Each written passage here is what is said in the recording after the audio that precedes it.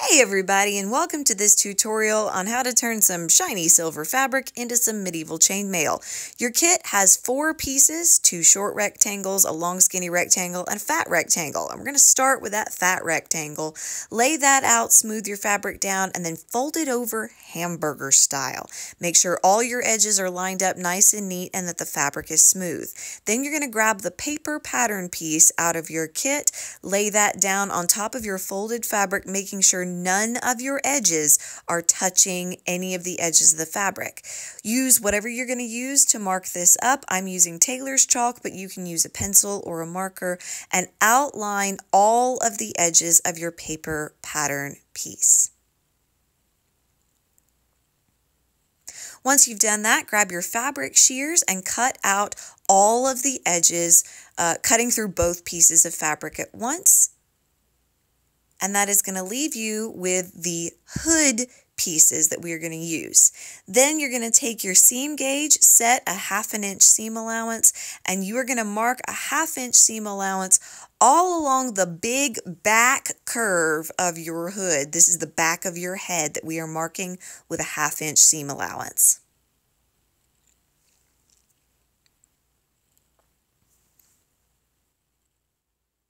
Once you have done that, grab yourself a needle and some silver or white thread. And I am going to use my sewing machine because I have one, and also because I'm doing tutorials for all of your projects this weekend. You're going to use a running stitch along that seam allowance that we just marked, and you're going to close up that seam there, and that is going to form the back of your hood. You can check to see if you have done this correctly by opening it up and putting it on your head. And if you've got something that kind of looks like a little mohawk situation going on, then you've done this right. Set the hood off to the side, and we are going to now work on the shoulder or the yoke of this chainmail piece. Oh, here I'm just showing you that there's a pretty side and an ugly side to this fabric now. So set the hood aside. We're going to work on the yoke. So you've got that really long, skinny rectangle. Start by laying that out nice and neatly. Try to get your edges lined up as straight as possible. And then you're going to take your short rectangles, lining up the short edges of the short rectangles with the short edges of the long rectangle. Take a safety pin and pick a corner and hold that corner into place with a safety pin. Then on the same side as that corner, you're going to smooth out the edges of your short and long rectangles and pin the opposite top corner to the center of your rectangle. So smooth those out nice and even. Wherever it lands is going to be the center, and use a safety pin to hold that into place. Then you're going to need a ruler that is at least 20 inches long.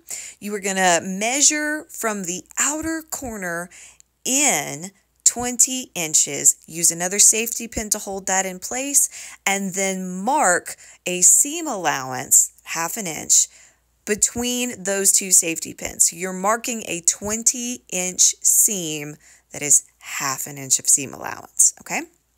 You're going to do exactly the same thing on the other side. We're going to use a safety pin to attach the top corners of your sleeve piece, of your yoke piece. Smooth out your edges, use a safety pin to attach your centers, and then mark 20 inches in from the outer corner using a 3rd safety pin. Remember to mark 1/2 inch seam allowance, 20 inches long between those 2 safety pins. Once you have done that, you can use a running stitch to sew down that 20-inch seam on both sides. Remove all of your safety pins, and when you have done that, you should find that you have an open flap in the center of your yoke. This is where your neck is going to go, but that you have that seam completely closed otherwise except for that flap. So open up your project, turn it ugly side down. Yeah, ugly side down. And then splay it open to create a square with those 2 flaps. So pretty side up, ugly side down, splayed open to see that square at the neck. Then find your hood and turn it inside out. We're going to take the pretty side of your hood and we're going to lay that down on the pretty side of your yoke, of your shoulder pieces. Then we're going to take the neck corner of the hood and we are going to connect it to the front corner of that yoke. This is the part that is just so incredibly difficult to both explain properly and to show on camera. So it is at this point, once you have gotten to this point of your project, you can come to me and say, Ms. Street, please show me how to attach my hood to my yoke on my chainmail project, and I will show you how to do that in person, no grumps allowed. You will then mark a 1/2 inch seam allowance along the neck of your chainmail piece, just like I am doing here, marking a 1/2 inch seam allowance all along the neck that we just created, and we're going to use a running stitch to attach the hood to the yoke permanently. If you want to do a little fit check at this point, you can, but what you need to know is that the pretty sides should be on the same side. If you put that sucker on, then all of the raw hems should be, all of the raw edges should be touching your skin, but all of the pretty edges should be showing on the outside. Now, we've created one giant face piece, and we're going to hem that. So turn your project, lay it down, and turn it ugly side up. And then we are going to measure and mark a 1/2 inch seam allowance all along that long face piece that we just created. Use an iron set to the appropriate heat setting to fold and press that down. And then we're going to use a running stitch to hold that in place. Be careful and take your time going around the top, the forehead part of your hood. It's a little tricky to do that curve. Just take your time and be patient. And then we're going to running stitch that into place.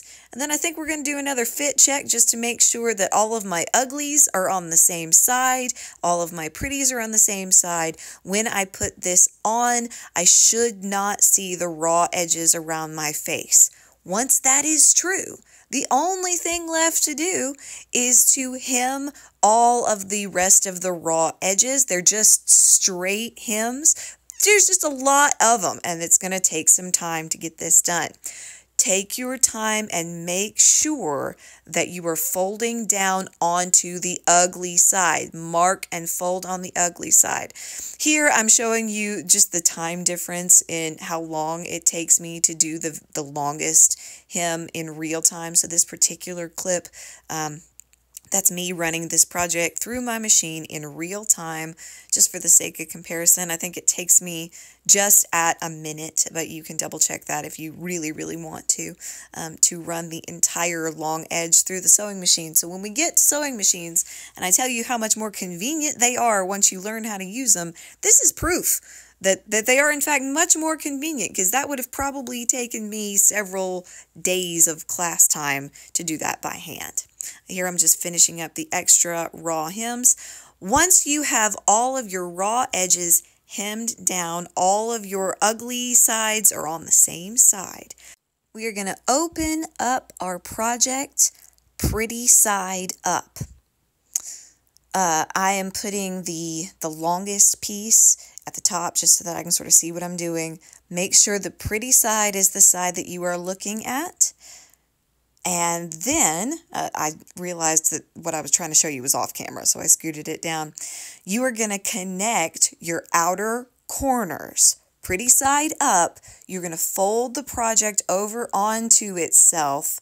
That's going to expose the ugly side. And then you are going to take a pin and pin those two outer corners together. What we are doing is creating a sleeve. We're creating a hole for your arm to go through. I'm only going to sew together that last 1/2 inch of material. We're only doing that just to keep the sleeve from falling off the arm while the actor is wearing it. But because these are not sized for individual bodies, I can't do a whole lot more than that without running the risk of something not fitting. Once you have done this properly, put your project on. Test it to make sure that your arm can go through an armhole at the end of the sleeve, that you've got a neck opening or a chest opening in the front. Here I am showing you that all of my pretty sides are visible and all of my raw sides are together, and that there are 2 armholes on either side for my arms to go through. I'm making some final adjustments just to make sure everything looks the way it is supposed to. Pretty sides visible, raw sides against my body. Here it is from a wider angle. This is just the yoke and the hood, but once we get the whole costume put together, this is what it's going to look like. So our guards are going to have their chainmail and their tabards on and look pretty good for handmade, high school projects. Y'all are going to do great with this.